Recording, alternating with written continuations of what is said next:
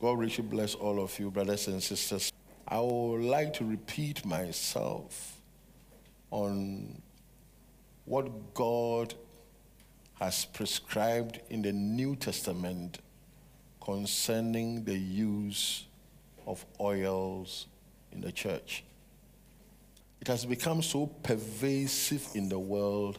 Those of you who direct your family members who are not here to me in my office on Tuesdays and Thursdays, for the last few weeks, looks like all the people who come in, they are focused on the fact that they have been anointed by a pastor somewhere and still things are not working well. So they don't understand. They were emphasizing on the anointing that have received from their pastors or their prophets. What made me surprised was that our deacon, Brother George, came to me and said, there is a man who has been coming here persistently that he wants to see you. So one day he gave the man chance to come and see me, and I saw him. He said, Pastor, I am a bishop in New Jersey. New Jersey is in the United States. I have churches under me, but they are not growing. I've gone to the churches and I've put anointing, give them anointing, anoint the place and the rest, but still not going. So I'm asking you if you can help me to come to New Jersey and go to my churches for me. I saw you on your Facebook, whatever it is. I got his number and I put it down. And I said, wow. So if you're a bishop and your hope is that when you anoint the building with oil, people will come to the church. If you, a bishop, you are thinking like this, oil, oil, oil, oil, because you have put the oil in your church, that you think that is all, then I wonder the church members.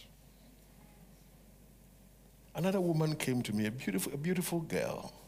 Pastor, I've raised a container. I'm selling hardware, plumbing things. I paid 500 Ghana cedis for a pastor to come and anoint the things in my house. From January till now, nobody even has bought even a brush. Even though they have anointed the place. Pastor, anoint her. So the mind of the woman is that so long as there is anointing, things must work. These things are the things that are worrying me, that it looks like the hope of the people are being geared towards anointing oil, anointing oil. The third one came, Pastor, may you bold. Bolt, and I'm saying, what is bolt? I didn't know bolt. Oh, somebody has given me a car. I'm working to pay, and I'm using it for bolt. That's another form of Uber. But every time I called my pastor to come, he put anointing oil on the engine. He used it on the steer. He used it inside the boot. And yet every time I go out, the sales I make, the following day, I will use the same thing to buy and repair the car. So I don't know why. Maybe the oil my pastor uses is not good. That's why I'm here. So you see that the mind of the people is getting closer and closer to anointing oil, because that is what is being sold in town. So I want to repeat myself and going through a few scriptures to let you know what the New Testament rule of anointing oil is. Hebrews chapter 8 verse 13. When you turn your Bible, I'm going to use the Amplified Version. But we have to realize that if you look at the Bible carefully, Apostle Paul is giving division between the Old Testament and its deeds and the New Testament and its deeds. When God speaks of a new covenant or agreement, he makes the first one obsolete, the old one out of use. And what is obsolete, out of use, and annulled because of age is ripe for disappearance and to be dispensed with altogether. Apostle Paul is emphasizing that there is an Old Testament. Within the Old Testament, there are deeds, instructions, including the use of anointing oil. How they ordained priests, Aaron and the rest, oil was used. How they ordained, what we call it, the king, oil was used. When Jacob rose up in Bethel, Uz, he changed the name to Bethel. The oil that he used, he put a pillar down and pour oil on it and changed the name from Uz to Bethel. You go to the Old Testament, you see the use of oil in so many different ways.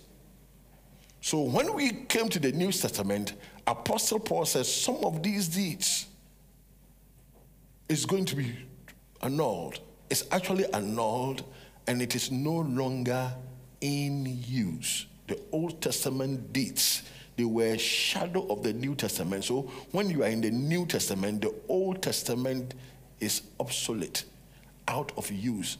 And what is obsolete and out of use and annulled because of age is ripe to disappear. So gradually, the deeds of the Old Testament is supposed to disappear into the New Testament.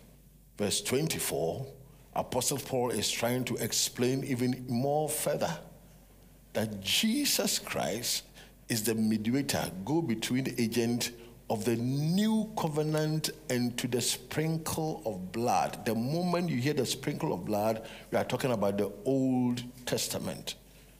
For in the Old Testament, all the vessels within the church must be sprinkled with blood. The tent and everything. So when you see Apostle Paul talking about Jesus Christ being the go-between mediator and the agent of the New Testament and the sprinkle of blood, Jesus Christ is the only recognized authority that man must perform things through between the New and the Old Testament.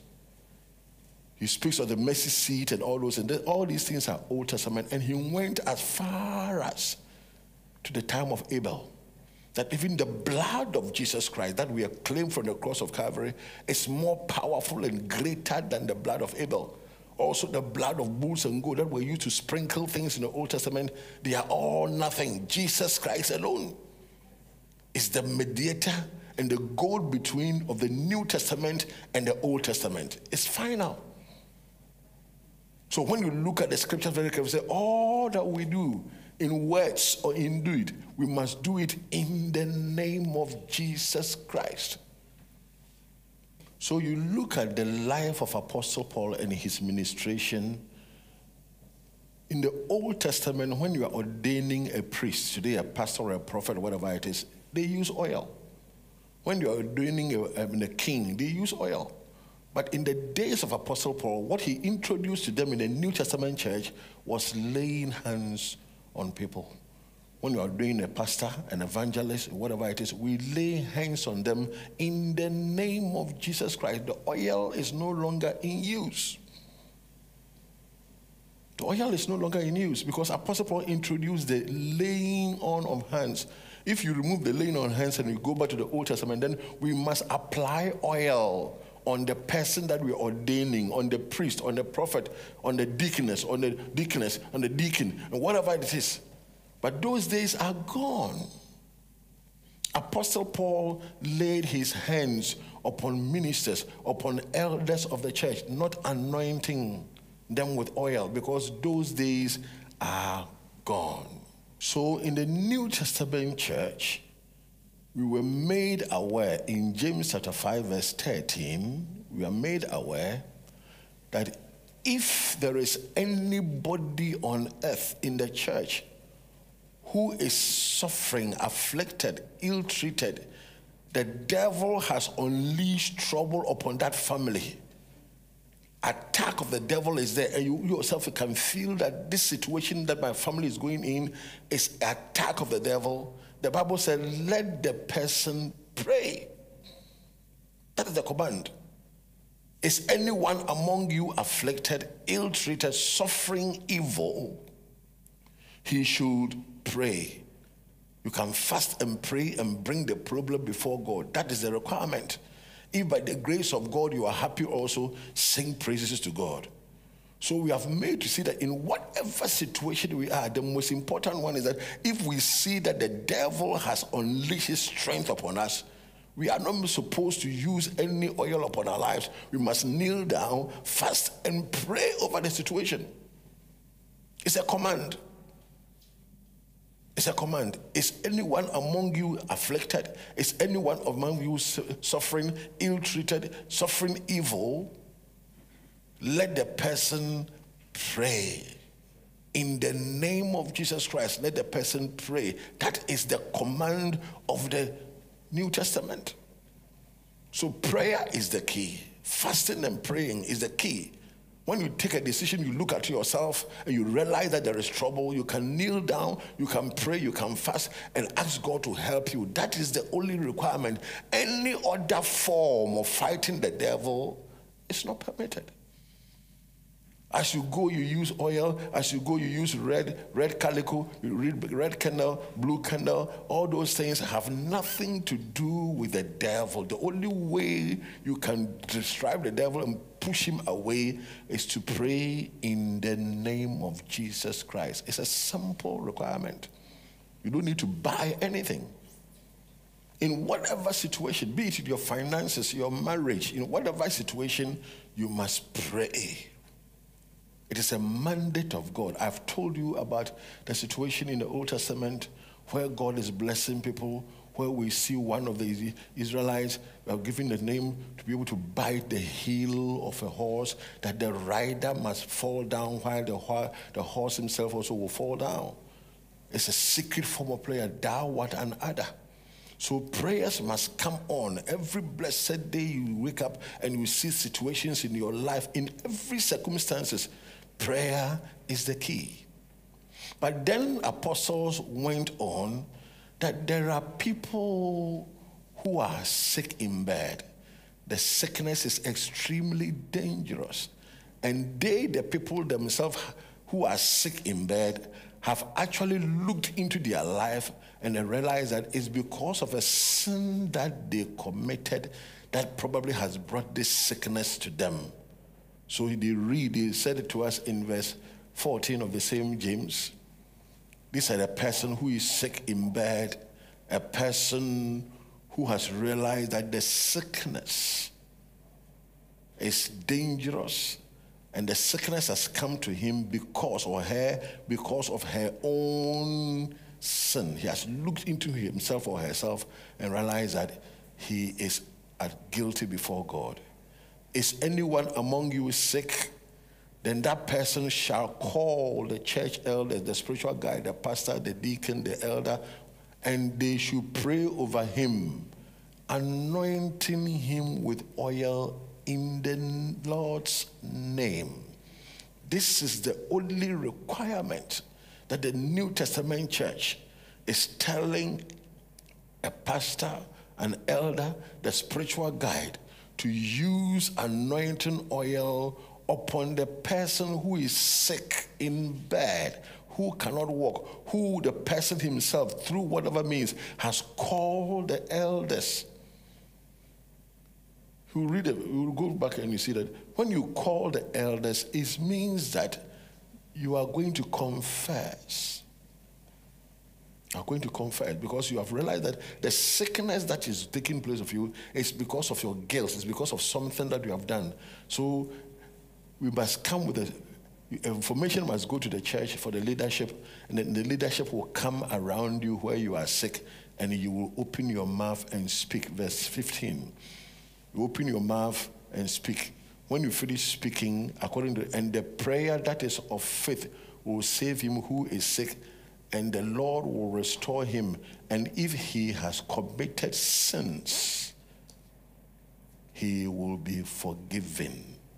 The forgiveness will bring restoration, that he is not going to be sick anymore. Why? He has confessed to the church elders, and the church elders has anointed him with oil on his sick bed. This is the only provision within the New Testament. If you sprinkle oil on your engine of your car, you sprinkle oil on your provision shop, you sprinkle oil on the land, it doesn't have anything to do. God will serve God with knowledge and precepts. The New Testament has given us information, not like the Old Testament. You can sprinkle oil in anything. Jacob put oil on a rock and then changed the place. But the New Testament church is different. The things that we use in the Old Testament, according to Scripture, it is decaying away, disappearing. It is annulled. It is no longer necessary. And yet we see pastors in their millions and thousands prescribing the same old thing. So it does not work. Because God does not accept old things anymore. So you see the man who came to me, things are not working, even though he's talking about anointing oil. The girl, the woman who came to me, things are not working because they are printed anointing oil. Because the people are using it to make money from you. Prayer is the key, my brothers and sisters. Only prayer in the name of Jesus Christ and a righteous life can transform life. If you depend on oils, you can buy all the oils of this world. Because God does not recognize it, it will not work. Praise the Lord. So in our narration to these people, all that they have in mind is anointing oil. So when you pray for them, simple prayer that this your boat, this your car, which you are going to use as Uber, whatever it is going to be well. Without doing another anointing oil, they think you have done nothing. And where there is no faith, God doesn't work.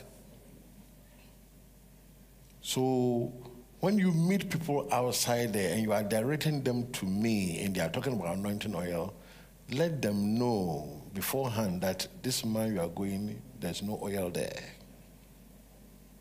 You're only going to be prayed for, and you must believe the prayers. And when you believe, answers will come. We have to be able to realize this man who came from New Jersey, a huge man with hat, with some cars, and he came down there, and he's still expecting some extra miracles from me, that I might give him something other than supernatural than this oil or super oil for him to go and use. He was surprised. Nothing. God will bless your ministry. Please go. He sat down for some minutes. Is that all?